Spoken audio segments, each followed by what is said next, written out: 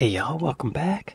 Today we're checking out UK versus USA food fight line. 5 dishes, same name, very different. Mythical Kitchen at Tasting History. Today, we have Ben Ebbers-Ebrel representing the UK, going head-to-head with Mythical Kitchen's Josh in a UK versus USA food fight. USA. Our incredible judge is Taste History host Max Miller. An American. UK versus USA.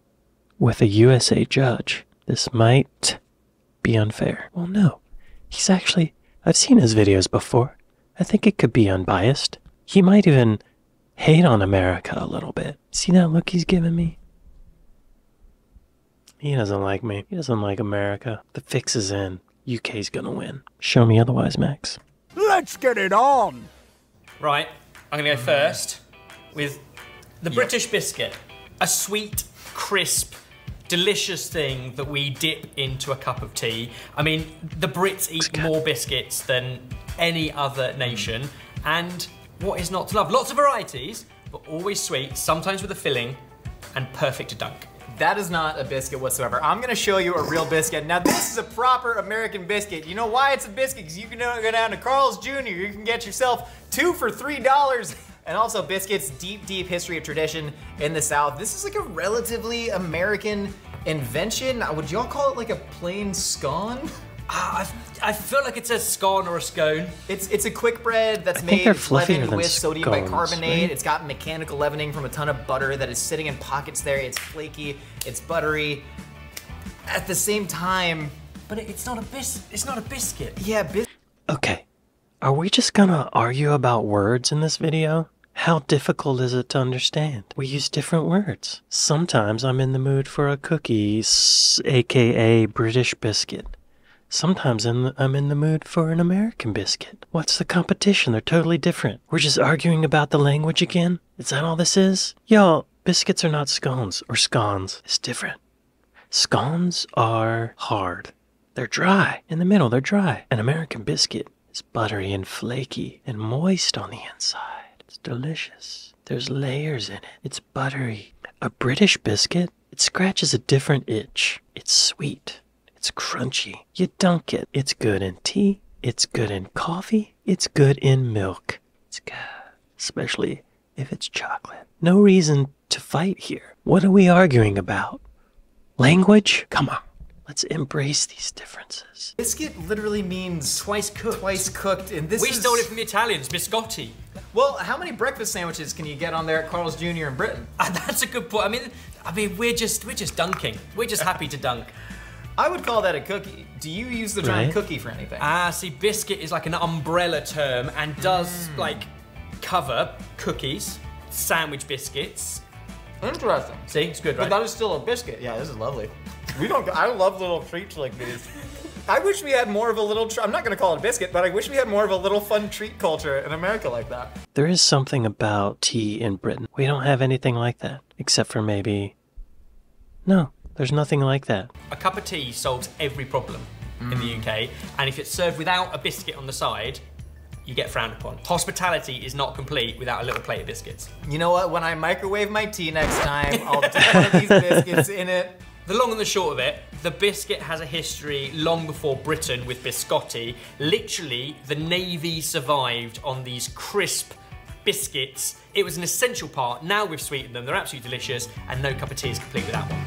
I'm gonna give you 5 reasons why these are called biscuits. Carl's Jr., McDonald's, Burger King, Chick-fil-A. Taco Bell had a biscuit taco that came out in 2017. You think that they were served on these? No. Listen, America invented fast food and we vomited it all over the globe. This is now called biscuits. Sorry, history lost out to commerce again. To be fair, all those brands are bigger than McVitie's. Your guys' arguments were persuasive, not so persuasive. I mean, I grew up in America, so this was a biscuit to me, but I'm sorry, this is a biscuit because it does come from twice baked, and so I can see the connection there. This is just These are delicious, but that's a biscuit. We make soggy biscuits with tea. They can you do it both with be a gravy. biscuit. Do you know what a soggy biscuit in America is? Yeah, I wouldn't. It's just a dippy thing, right? Okay, good. Should we move on to round two? Wait, what? A soggy biscuit? Soggy biscuit is a male group.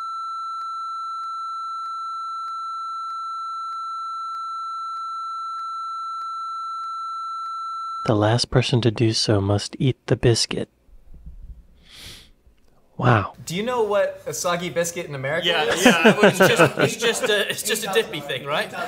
Okay, good. Should we move on to round two? Okay.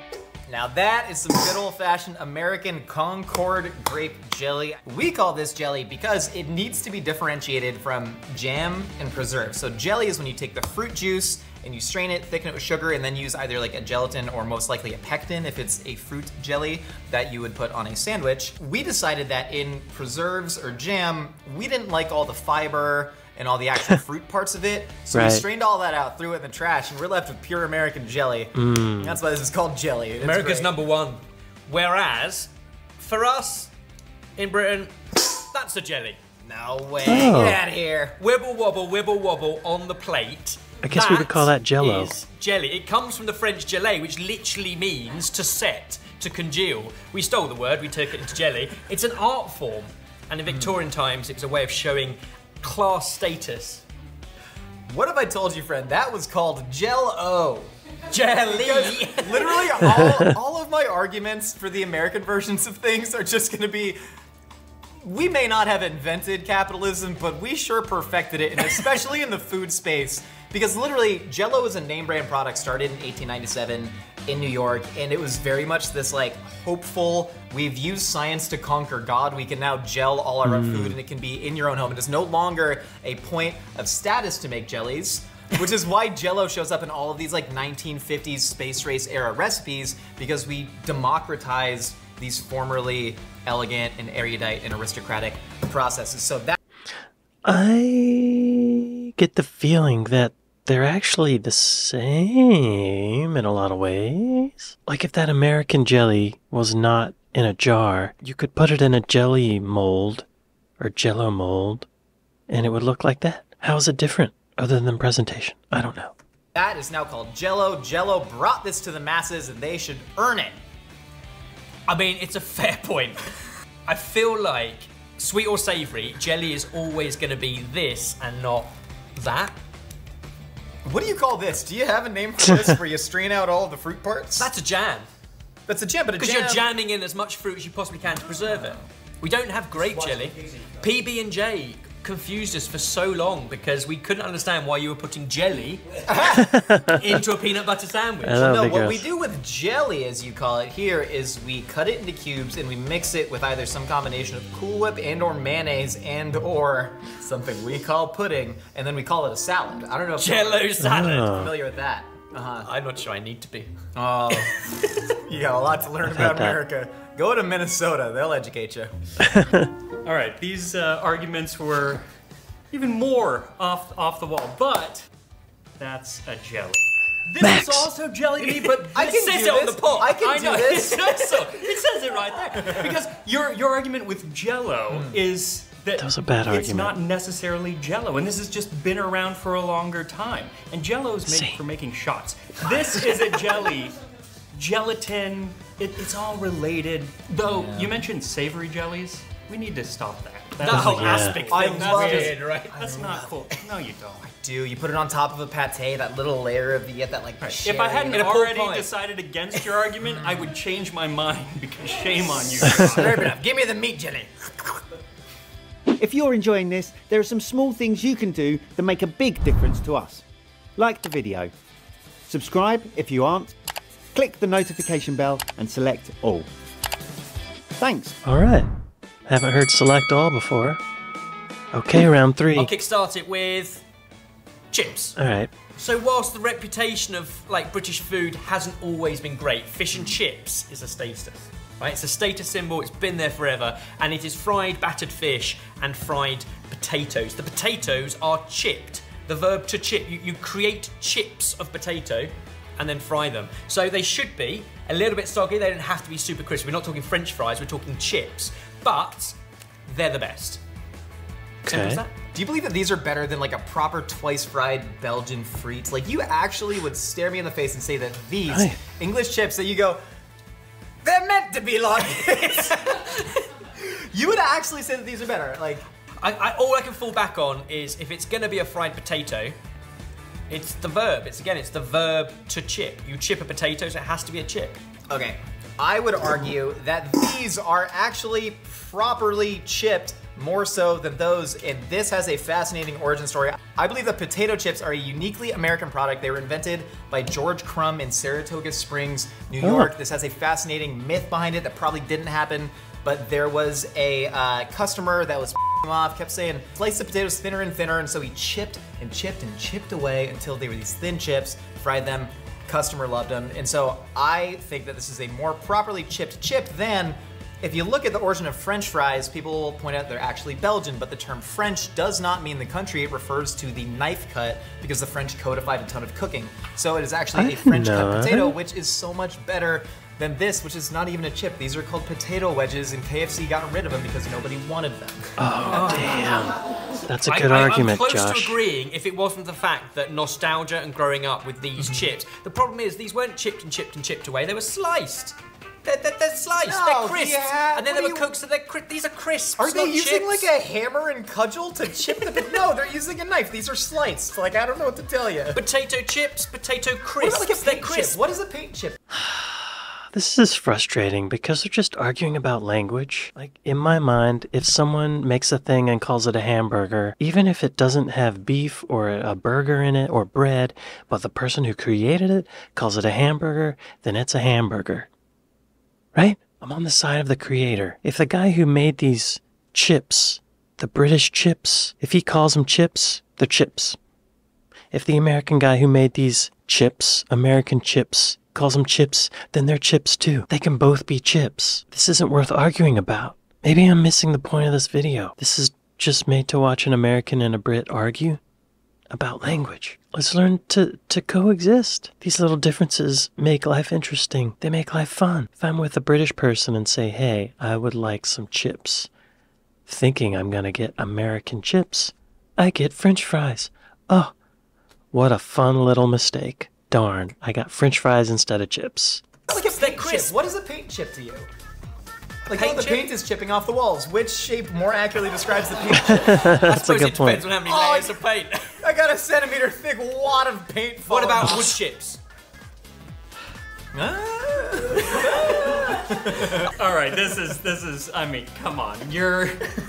These are chipped. You chip with a chisel. These are sliced as well. How do you think these were made? Those are chips.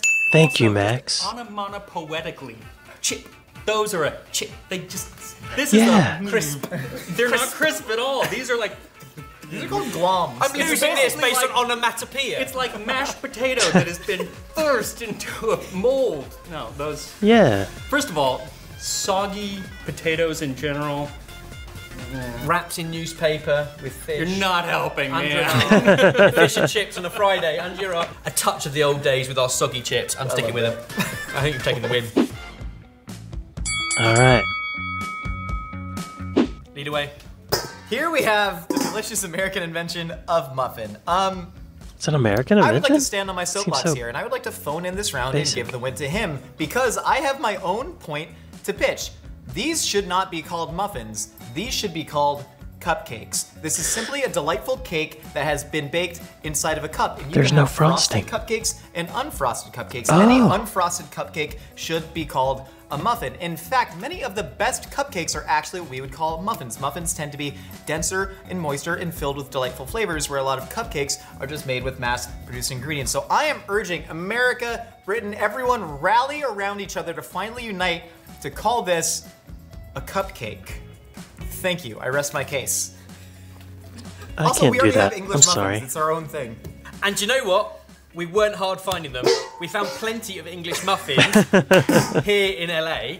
My problem is, this is also a muffin.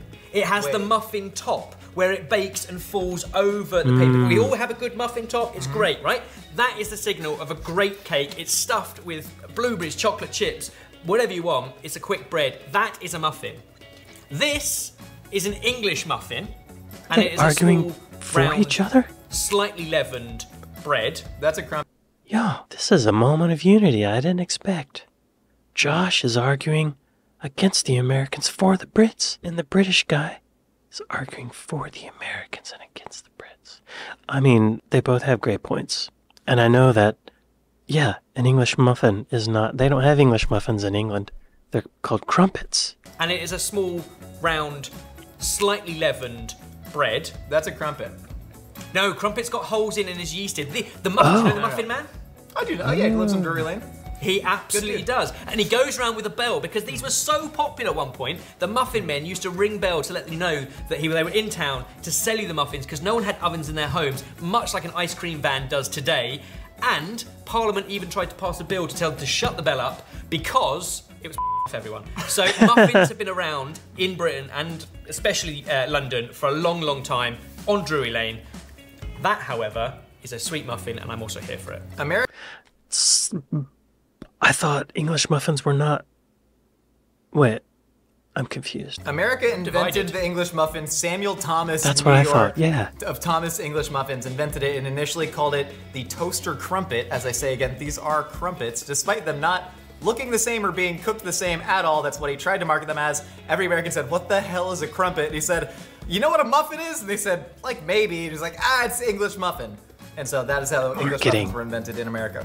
I feel like even we are divided on this. Which is the muffin? We need maths. Well, that's the muffin. I like your cupcake argument there. Okay. Fun little fact. We went to school 1 mile down the road from Little Moffat's house. Wait, she's a real person? What? She lived... Oh, what's the name of the road? Tuffet. Little Miss Moffat. No, she sat on her... What? She sat on a tuffet. Little Miss Moffat sat on a tuffet.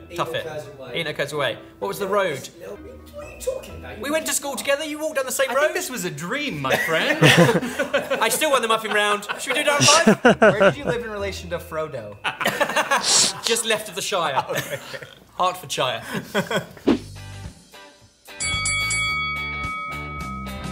All right. Last one. Once and for all. Would you like to do the honours? I would love to. What we have here, wiggly jiggly Pudding. American pudding. Now you might say that is a custard.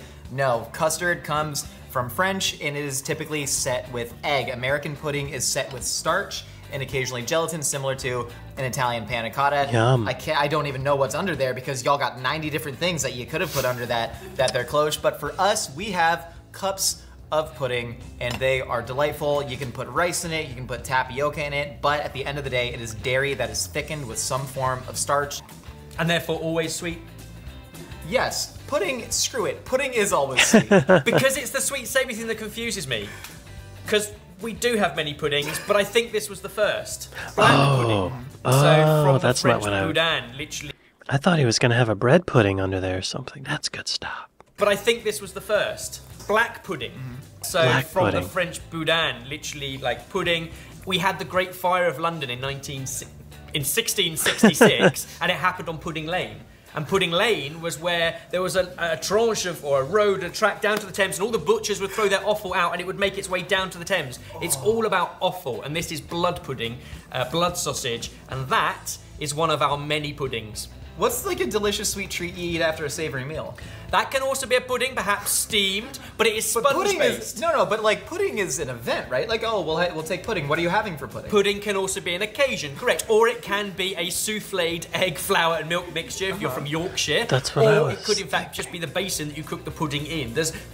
Or you could make it from suet. We have suet pudding too. That's kidney fat, right? Yeah. But this is the one I'm putting forward. This is the original. This is black pudding. Okay. Offal-based. The Romans were making this stuff. Offal-based? What is offal? Offal, the edible organs or organ parts of a butchered animal. The parts of a butchered animal that are considered inedible by human beings.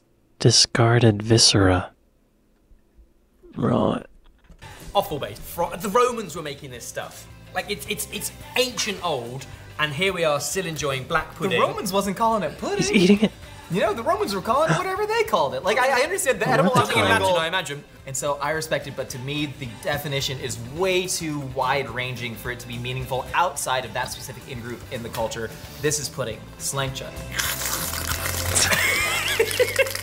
Okay, I have to stop this right there. I can't go on anymore. All right, before I make my decision, I have some questions. Uh-oh. Okay, so a haggis is a pudding. But so is offal, steamed offal. So this is. But so is a steamed pudding that you'd have at school lunch. Yep, with treacle on top. Yeah. Yeah. What would you call a sausage? I mean, a sausage is a sausage, right?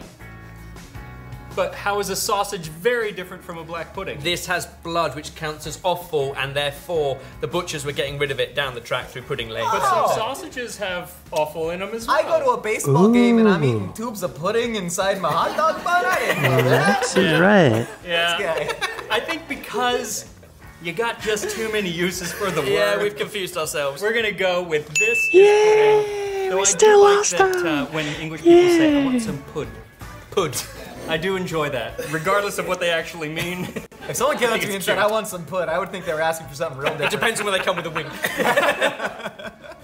Pudding. Excellent. Well, you're the official adjudicator because you know everything when it comes to food and history, which is why Max is awesome. We're going to do some other videos with Max on the channel as well. Keep your eyes out for that. But a massive thank you, Josh, for competing in British versus American food terms.